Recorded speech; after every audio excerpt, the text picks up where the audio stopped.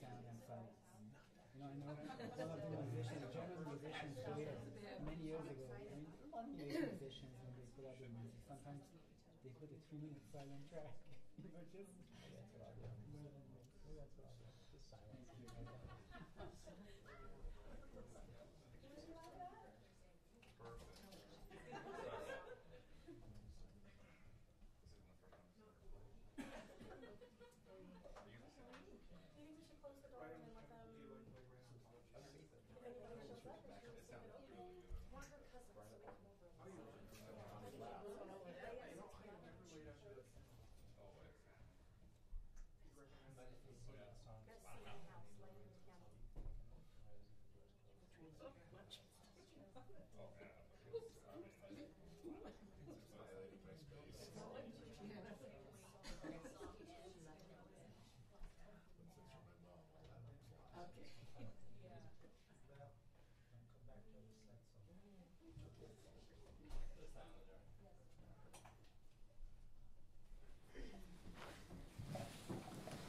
Hello. I'm going to put my glass right there.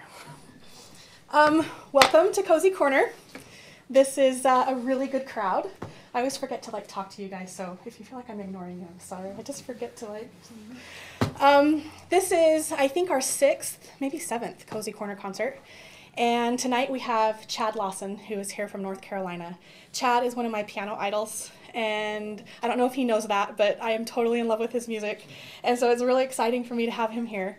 We're broadcasting online to our online viewers, so hello online viewers. We're going to do kind of a switch off like we usually do here tonight. I'm going to do a couple, Chad will do a couple, and we'll just go back and forth. I am going to play all new music for you guys tonight. I have a brand new album coming out at hopefully the end of this month. Well, not hopefully, it's going to happen. It's going to happen. Still a lot of work to do, but it's going to happen. So I want to play some songs for you guys tonight from that album to kind of entice you and get you all excited about it. So this first one that I'm going to play is called Breathing in the Moment. And it's about kind of centering myself, taking in a big deep breath, kind of like you do when you're in yoga, and just, being one with the moment. And when I got divorced a couple of years ago, and ever since then I've been trying to live in the now and not worry about the past, not worry about what hasn't happened, and just, kind of really appreciate what's happening right now. And so that's what this song is about, and it's called Breathing in the Moment.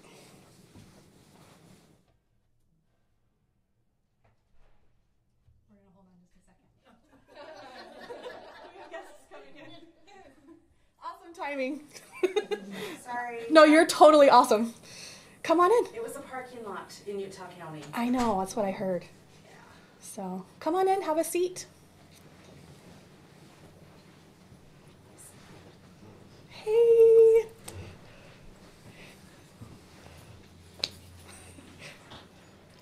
Okay, I'll wait for these guys to sit down.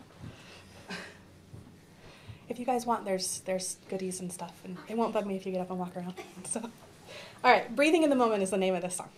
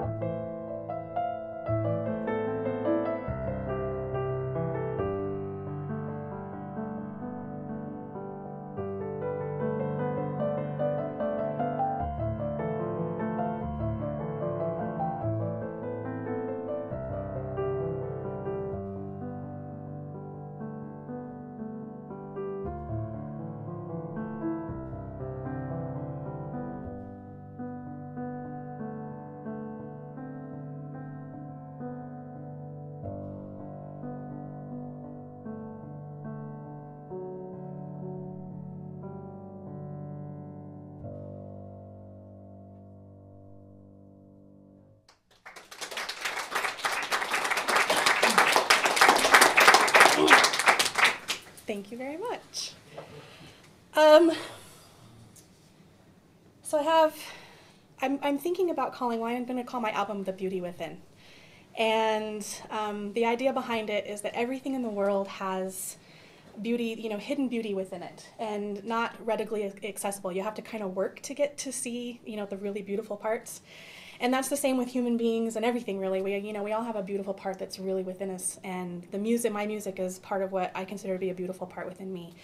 And so this is the title track from that album, from this new album called The Beauty Within. The Beauty Within.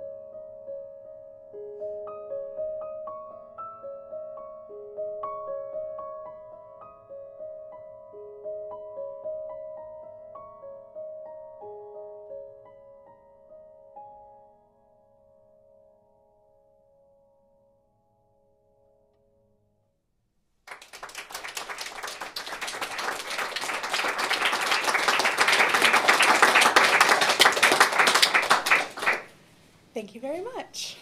So we're going to have Chad come up. Chad is here from North Carolina, Charlotte, North Carolina. And he has 2 albums here with him tonight. You have more than 2 albums, though. I do. Yeah. So the 2 that are here tonight, Set on a Hill is one of my favorite albums. It won Whispering Solo Piano Radio Album of the Year in 2009. And his brand new album that he just released is called The Piano, and it is unbelievable. He has some music on there that just every time I hear it, it makes my eyes close and I grab my heart, which is like the best music ever. So hopefully he'll play some songs from that, and I'm going to introduce Chad.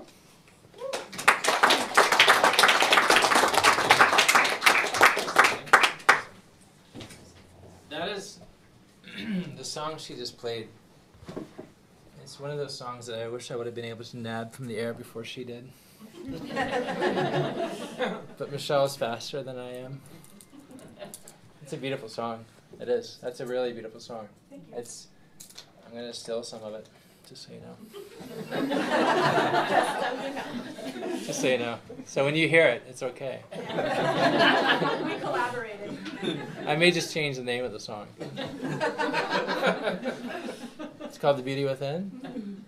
Okay. All right. Keith Jarrett is a famous jazz pianist who a huge influence in my playing. You won't hear it tonight, but just because he moans a lot when he plays, and it just doesn't really go well with this music. But he said, don't borrow, steal. He said, don't borrow music. He said, steal it, just take it, just call it yours. And so I'm gonna steal your songs. How's everyone doing? Great. How are you guys? Sorry, you're seeing like my best side, probably. Actually, probably are. I just got back from Spain. I was there for a week, and it was a pretty exciting trip because the people over there are really beautiful, and I learned a lot. Not necessarily about music, but just about life over there. There was a small town called, I'm not even going to try to say it because I'm going to butcher it, but it's 2 hours north of Madrid. And it's about 30,000 people. And around 4 o'clock in the afternoon, all of the families would get together and they would just walk around just the downtown area, this old town. And I was just so awestruck about all these families that were just together and spending time together. I'm just like, what a concept. And the guy I was with, he goes, here, at least in this town, he goes, life is not inside the home, life is outside the home.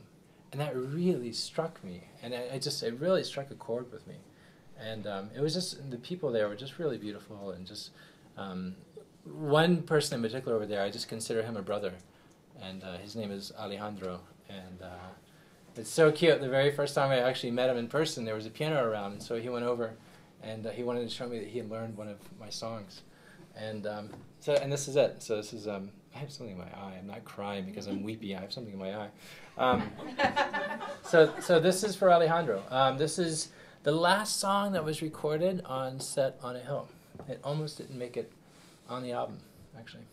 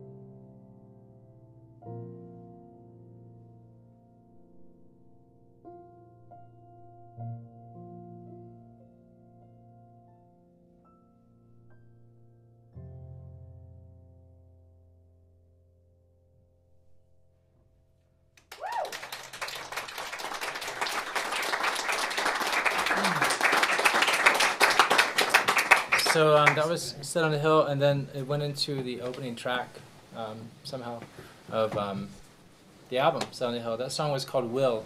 And the album was actually produced by Will Ackerman. And it's a funny thing because everyone is like, oh, well, he wrote that for Will.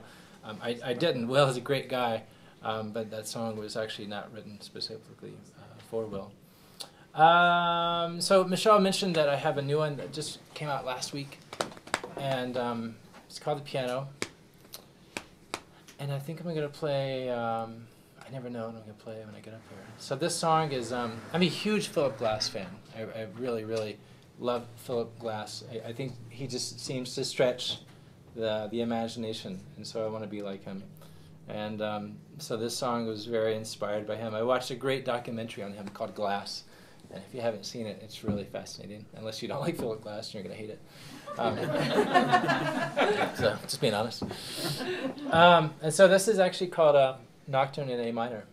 So I hope you like it.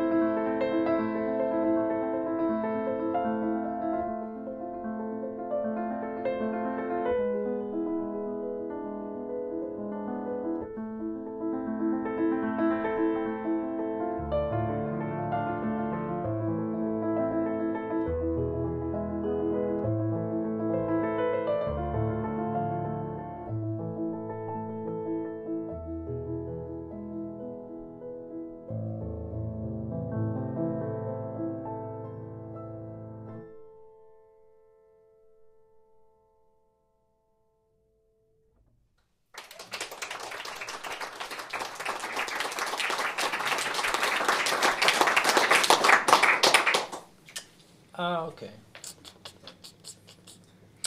This next song is probably it's actually one of the it's one of the best songs as far as the sheet music and downloading and such. It's been very generous to me, I guess. And this song is I hate naming songs. Michelle and I were talking about this the other night. I just hate it. And but this one just really seemed to breathe a lot of name to it. And it's actually called Reflection. And I actually have the sheet music to it also if you want. Yeah. I took a class. This is so funny. I took a class with Livingston Taylor, who's James Taylor's brother, when I was in college, and he has a different mindset as far as naming songs and trying not to ruin the image that the listener has of it. And he goes, when any time someone comes up to you and it's like, that song? Yeah, sure. That song that you wrote. What were you thinking? Well, what do you hear? Well, I was thinking like snow caps and waterfalls and all this. That's exactly what I was thinking when I wrote that song. And I just can't. I can't do that to him because it just seems so wrong. So if you come up and you be like, what? I hear like lily pads in that song, and if I say that's exactly what. But this song is called Reflections, and it really is just a matter of. During the recording of Set on the Hill, I was going through some very difficult times as far as some physical issues going on. And I was very sick during the recording of the album. And the album was a very healing process for me. During the recording, my wife was there. And in between the songs, I would lay underneath the piano while they would go and review the songs. And this title just seemed really appropriate because looking back on that, I'm fortunately, praise be to God, I'm totally much better now and so grateful that is behind me. But I learned a lot through that as far as just life and what's important. And so this was just aptly named Reflections.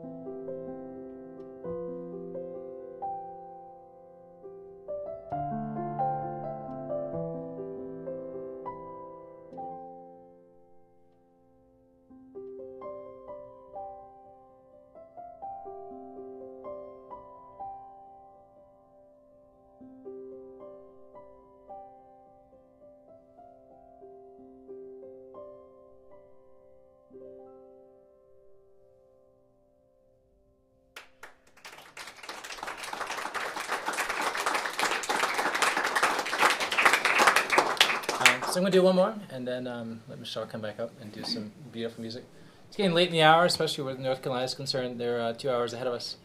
And so my wife and I, we have a 1-year-old. And it's just the most amazing thing ever.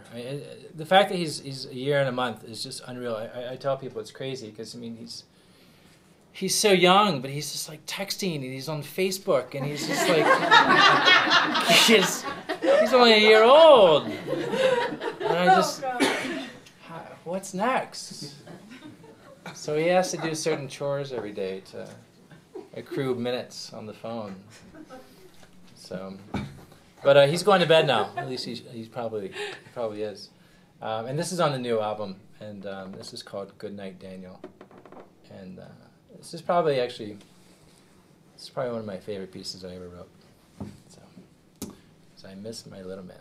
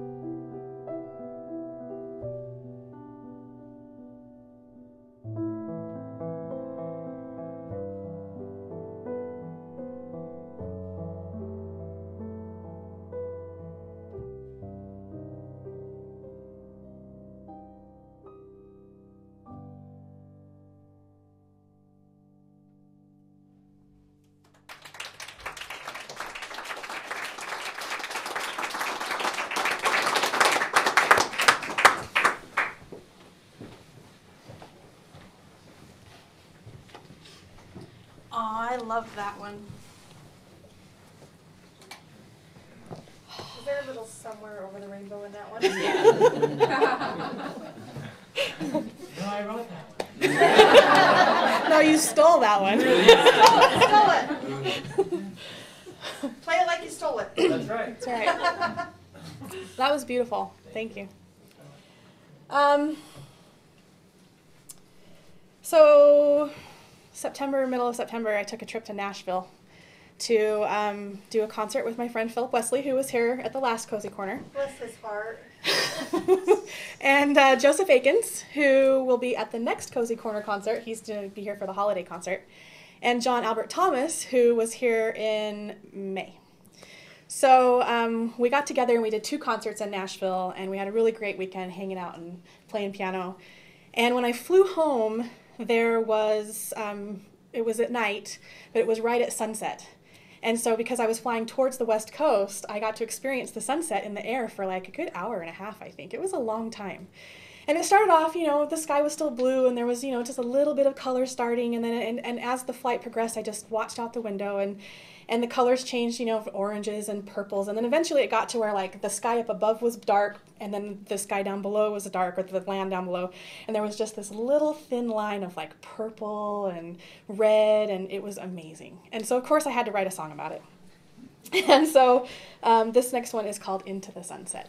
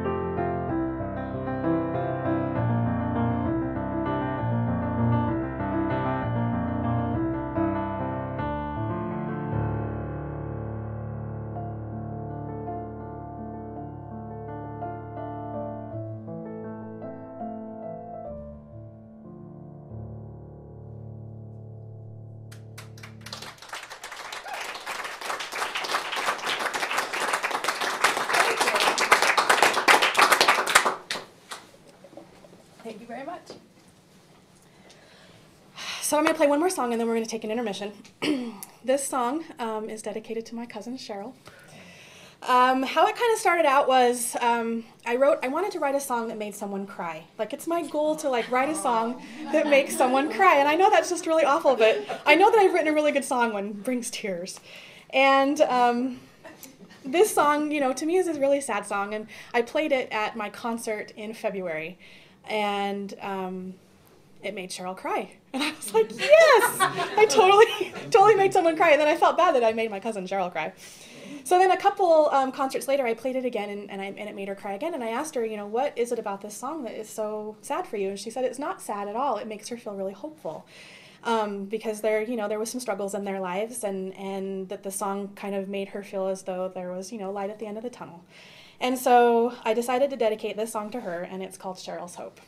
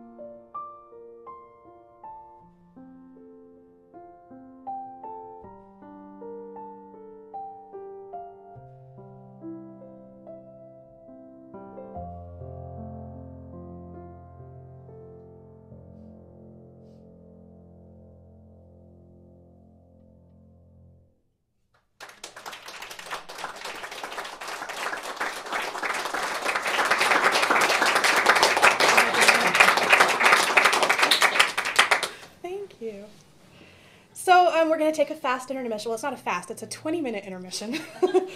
And before we do that, I want to tell you about a couple of things. It's the same stuff I talk about all the time if you've been here, but if you haven't been here, this will be new information for you. On the back counter here, there's CDs, and there's also sheet music that Chad brought. And then there's also a whispering sampler. So let me tell you about Whisperings. Whispering Solo Piano Radio is an online radio broadcast that broadcasts this kind of music 24 hours a day.